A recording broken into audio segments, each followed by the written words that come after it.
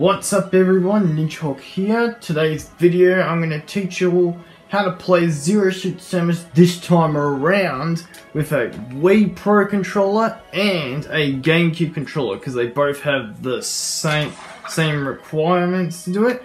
So what you're going to do is hold Z and press start, and there you go, you can play Zero Suit Samus right before the battle. But now I'm going to teach you how to do it while in battle.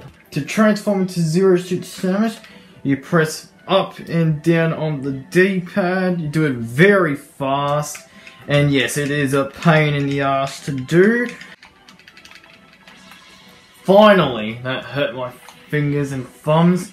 Anyhow, that'll be it for today's video, everyone. Hopefully you've learned how to play Zero Suit Samus by now, both in battle, transformation, and of course before the match. But anyway, thank you all so much for watching. If you liked my video, leave a like and subscribe. Until then, have yourselves a very fun time, everyone, and hopefully your fingers won't be sore like mine.